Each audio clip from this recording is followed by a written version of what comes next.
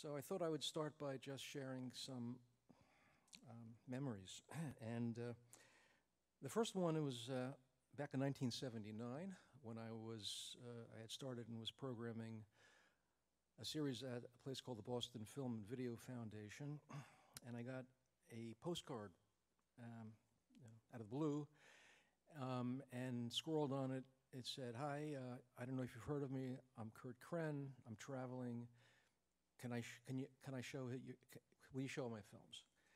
And I said, "Well, I didn't know who he was." So I said, "Well, send me your films." And a little later, a reel appeared in the mail, and it was kind of like the reel you're looking at now. It was like a reel about that length.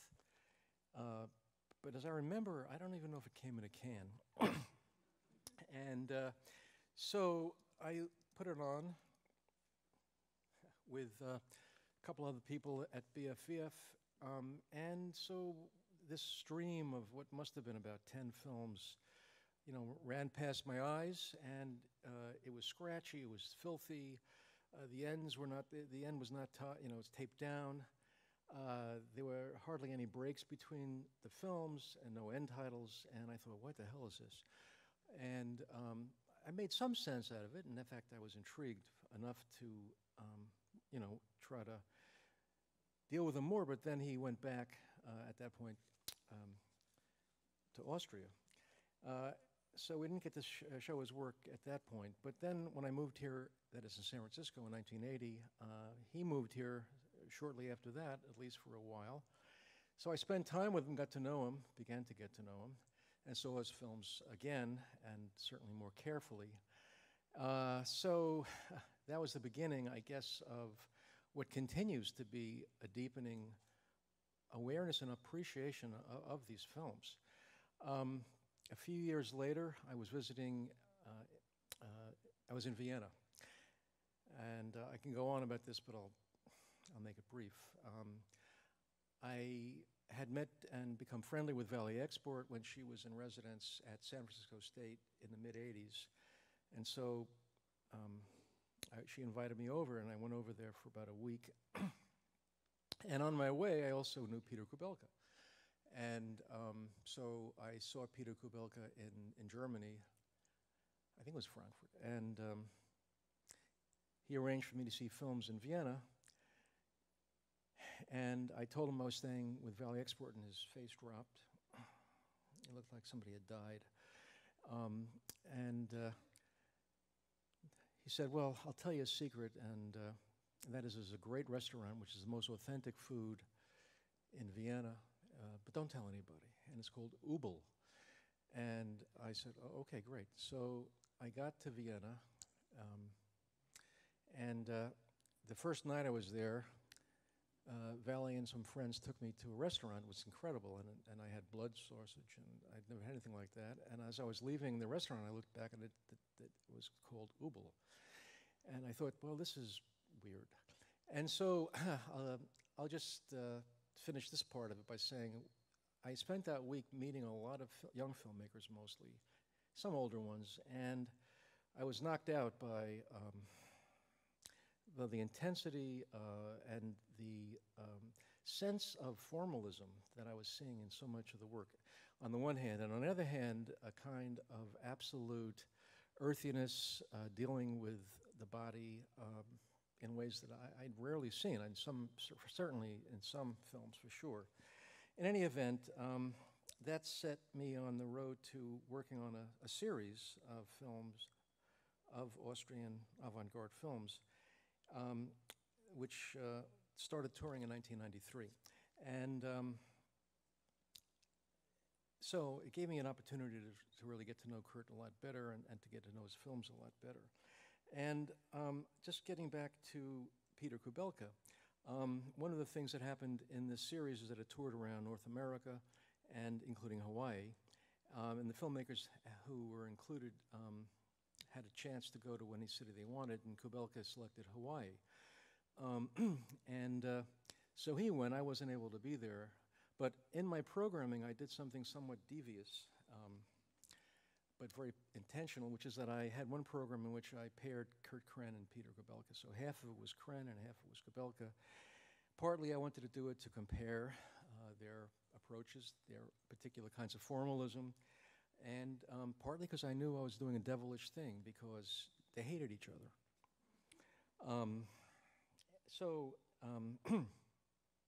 So apparently, as I was in there, the woman I knew, a colleague who had programmed it, after the show that had their films, called me and said, what was that? I mean, Kubelka was great and his films were great, but what did you have on the program with Peters? I said, well, it's Kurt Kren. He's a great filmmaker. He says, what that looked like, it looked like terrible. And then we asked him why it's there, and he says, I don't know. He was a student of mine. And I never forgot that, actually, because it's not true. But also, I think it kind of like summarizes what I want to just talk about for a few minutes. And that is that, for one thing, Peter Kubelka and I'm not putting him down because I admire him greatly, but from the beginning of his filmmaking and from when he first started getting known in the United States, was the most vocal, approachable filmmaker among the most, perhaps, of the European avant-garde in the 1960s. And in then a very famous, infamous interview that Peter gave with Jonas Mekas about 1967, I guess, 67, right after Unser Effica Reiser was released, he gave an interview in which Jonas said, well, can you talk about what else is going on in Vienna experimental film? He says, well, I can't talk about it because there's nothing going on. So, to bring it up to the point I want to make is that, for one thing, Kurt, as Megan talked about, was an outsider from the beginning until the very end. He was an outsider in terms of his physical place. You never knew quite where he was. I mean, he was in Vienna enough so that when he was there, you knew where to find him in his cafe. But he was often on the move and sometimes, almost invisible for a while. But the other thing is that he always haunted the edges of the film world and certainly the art world, kind of like a fugitive figure. And I realized that the way that I first encountered him and his work was probably the way that most people did, which was almost accidentally and without a real awareness of what they were actually seeing. On the other hand, Peter made films that were formally precise. I'm sure most of you know his work. Formally precise, mostly highly meticulously thought out, designed ahead of time, scored in some cases. And he kind of spoke in many ways to the tradition of Viennese, of European art, but Viennese art in particular, and German art that, held back to like Bach and the real classical arts, music, architecture. Kurt was in many ways almost the antithesis, artistically and spiritually, I would say, in that he came out of like a combination of Fluxus, perhaps, of what here was Fluxus, a lot of post-war, art, international art activities, in the wake of World War II. But he was, I would say, at least comparably oriented towards structure, as Megan talked about. But for him, structure was, let's say, an organic thing, which this is how I look at it, in which every film kind of developed its own sense of not just structure, but reason to being.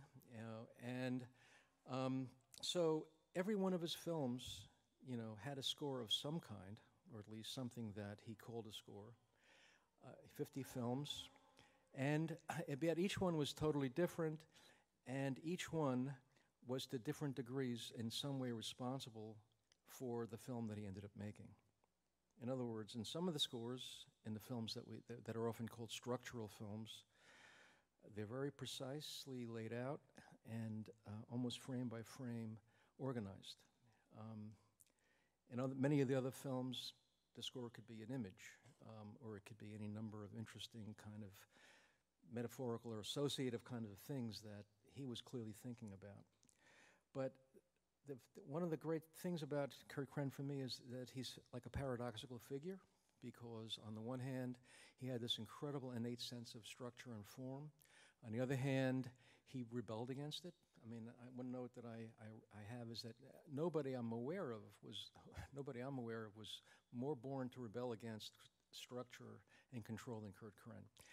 And yet, he also had a fantastic ability not only to create structure, but he needed that as something, I think, to work with and against at the same time.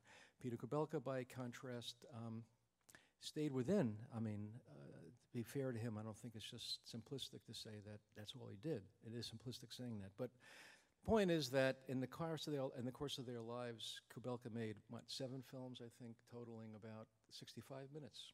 And for him, condensation and precision was everything. Kurt Kren made 50 films over, what, 40-some-odd years. And everyone, like I said, was different than the other. But for me, everyone is informed by this incredibly powerful innate sense of form.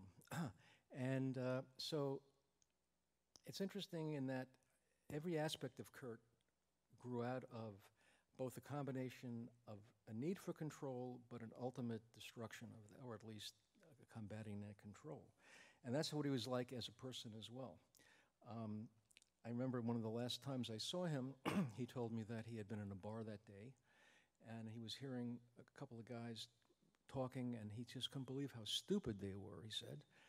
And he started screaming at them at the top of his lungs. And I said, this guy, why did you start screaming at him?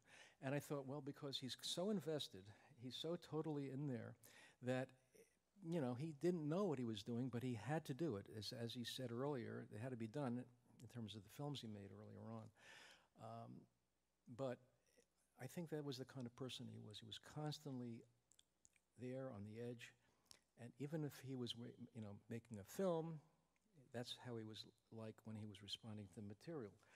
So a few other things. One is that often his films are broken down into what's called structural films, action films, others, but I think that that's kind of well, it's a way, not approaching the work, I think, the way that it should be approached, because for me, all of his work is of a piece, and that the ones which are more closely formal, let's say, and more precisely structured, still have the kind of liveliness and vitality to them that I think often breaks that structure. And I don't know if an analysis has been done yet on any of the films precisely enough. My bet, though, is that none of his films are so exact. Maybe there are a few of the early ones, you know, that he's not able to break through that structure at the same time. So there's a vitality to each film, you know, as there was to the totality of what he did. And something that I realized looking at the films again this week is that I don't think he's thought of as, you know, necessarily thought of as one of the great subjective filmmakers. Certainly Stan Brakhage would be at the foremost of that, thinking about that. But he is. I think when you look at his work, you know, especially if you look at it more and more of it, and we're seeing a good sample of it tonight, you see a vision, a constant vision. It's highly subjective. It's highly personal. It's not about subjectivity, though. But it is one in which I think every frame of every film is completely informed by who he is and how he's responding. And there's a consistency that you can see over the films, which becomes more and more clear, you know, as you get to see more of them and you see them more often. So, you know, he was paradoxical for me in many ways, but also like an incredibly unique figure in the ways he brought things together, and often conflicting things. Paradoxical in structure, in his need for structure, and yet his defiance of it. And paradoxical in many ways, I think, in the fact that he was, like I say, a personal filmmaker whose films, you know, as you could see already, grew out of his, what he was seeing day to day. It could be a poster, it could be people, you know, taking shots. You'll see a number of films we're about to see now, which record people and nature, okay, natural scenes that he clearly was struck by, but then he incorporated into his way of seeing the world. So he's also a documentarian of a kind, you know, a very unique kind as well. So he synthesizes so many things that he's impossible to pin down and impossible to define. Another paradoxical thing, because in the Vienna of the filmmakers that I met, many of whom have become, quite celebrated since those years, you had many coming out of the tradition of, valet export herself was carrying forward, very much dealing with gender, the body, physicality. Those of you who know Valley's early films are incredible, I say, very much Kurt Kren-like, in your face, among other things, investigations of capturing taboo images on screen. So there's that direction, and then there's the more purely formal direction, of which Kubelka is, ultimately, one of the great exponents of. But, you can also see so many other filmmakers who are working simultaneously to Kurt and Peter Kubelka, or I should say later even, just a little later, in the United States, people like Tony Conrad, Ken Jacobs, who also were dealing with frame-to-frame phenomenon, which is really at the heart of Kurt's work in many ways. But Peter and Kurt were doing it 1957, 1960. And so to call Kurt's films structural films, aside from the fact that I think structural means a very different thing in his films than it certainly it did for Peter Kubelka, although the word only came to being, like, really with Michael Snow a decade after they were making their first films, 1967, isn't that what wavelength? So they're making these films very formal, very much investigating the frame, having complex scores 10 years before whatever was thought of as structural film. So whether Kurt Kren is making the action films, whether he's making films that are more purely dealing with strategies, that really explore film and the way that it can deal with reality, images of reality. Okay, like several of the ones you're going to see on the program coming, they all came out, they emanated from the same consciousness, the same artistic sensibility. So the idea of structural film, interesting that both of them were, like I say, a decade ahead of that word, and that each of them embodied it so differently. But for me, Kurt Kren was able to embody the formalism in its richest ways that, then was taken over by so many other filmmakers and still is by younger generations. But he did it in ways in which he encompassed the actionism, and where that went, after the action period, material action period. And people later, filmmakers, so many later filmmakers, women in particular, filmmakers, were working in veins that you could see precedents with Kurt Kren. So again, I'll summarize for a minute and just say, first of all, he embodied almost a broader range of film possibilities than all but very few filmmakers that I know.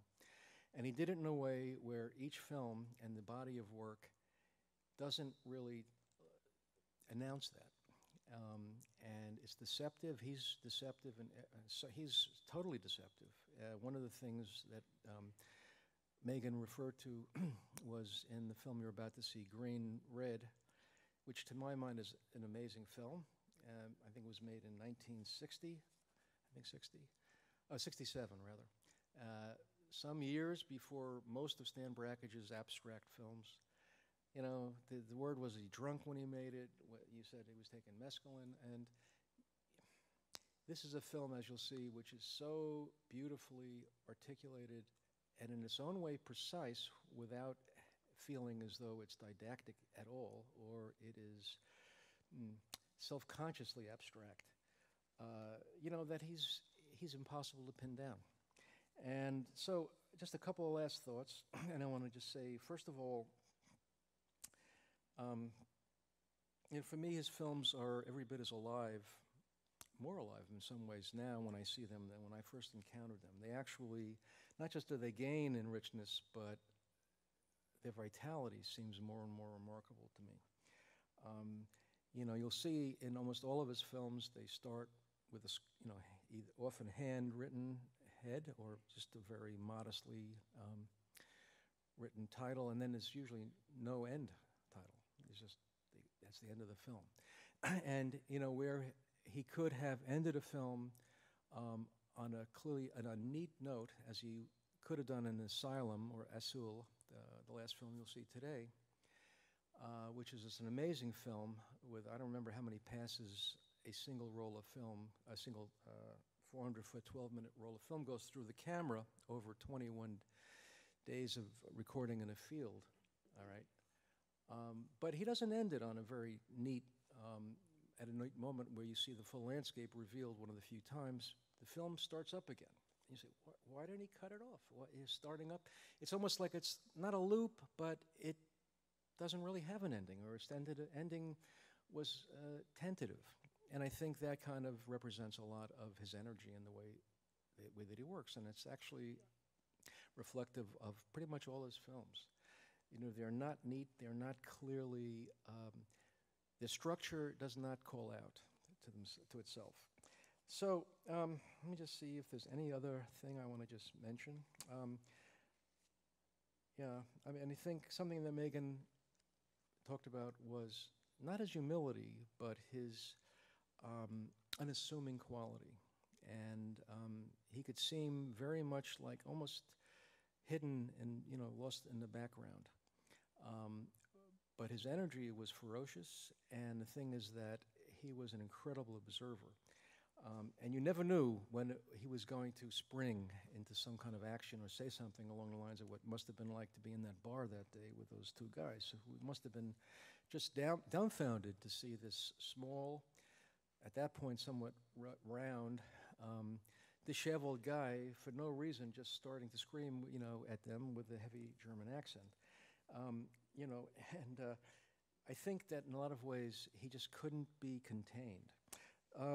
The last thing I will say, do we have more of? No projector? No? What, is it now? No? Oh, all right. I'll say this, which is that in 1992, when I was in Vienna, he gave me a book, which was one of 10, and it's now in the Cinematheque's library. And it was a book that a friend of his produced, published, of his complete scores. At that point, I don't remember, 47, 48 films.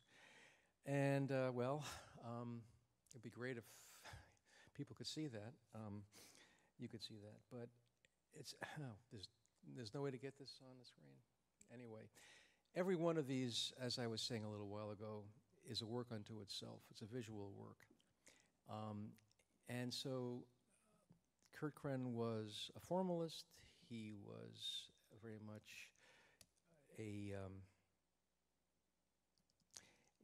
irascible, let's say, in-your-face provocateur. And he was a conceptual artist, you know. And these are all terms and categories, you know, that have come into existence long after he was doing his earliest work. We have it. Anyway, the films you're going to see on the program, I'm not going to go into them individually, but I'll just say that we are going to see his first film, well, his first, third, and fourth, and fifth film, I think. Yeah. You saw the second film on the previous program, 48 Heads from the Sonzi test. But you will see his first film, which to my mind is like a wonderfully concise way of discovering the world that he's then going to spend the rest of his life, in terms of film at least, exploring. And it's a sound film in which he creates the sound with his, I think, scratching on the soundtrack. It's relatively simple, but by his third, let's see, by his fourth film, Wall's Positive Negative, which is in the middle of the program, it's, to my mind, an incredible, well, it's a masterpiece, if anything is, and it's an astonishing way of for him to have, through form and through understanding basic um, filmic ways you could play with technique, in this case positive negative imagery, single framing. He was able to get at the essence, of reality and of materiality, and of the paradox of being alive in many ways. But the thing which knocks me out about it is just how rich a film it is at that point, and one which does in fact follow a score fairly carefully, but one in which I'm sure he still was able to sort of play around with and break the rules of. So the rest of the program is a terrific program. I think Megan, you did a great job in both these programs tonight. And, well, I think that's it. I could talk about the films, but they'll speak for themselves. And it's a great world of his films, and I hope that it's 50 films, and I think that I still haven't seen all of them. You've seen them? Well, I've seen 40 of them maybe, but anyway, the point is that it's a world to be discovered, and we're lucky. I mean, I feel that we're lucky that Megan's here doing this. I was going to say this at the beginning. It amazes me that there's so many younger people who seriously have taken on the tradition and furthering for the future the world of what we call experimental avant-garde film. I would never have predicted it, and I could go on, but how many filmmakers now have serious scholars who are and artists who are really learning from their work? It's just, to my mind, fantastic, and a great antidote, among other things, is a great, to what else, the world we're living in right now. It's just astonishing. And this is the last aspect of the paradox I'll just go on about for a moment is these films could be seen as well, abrasive, which they are often, and in your face, dealing with I didn't go into Viennese culture, which blew me away. I mean, any of you who've been to Vienna. But, it's an amazing balance between control and the rupturing of it. It's amazing. So the kind of battling that I learned about when I was there between these factions, namely Peter, and just to name some of them, it's kind of like an amazing little terrarium in which people are fighting with each other. It's astonishing. I mean, that's an exaggeration. Nonetheless, I think that the amazing thing to me is that these films are so strong and still so potent, and they're so beautiful. So with that, I'll say goodnight.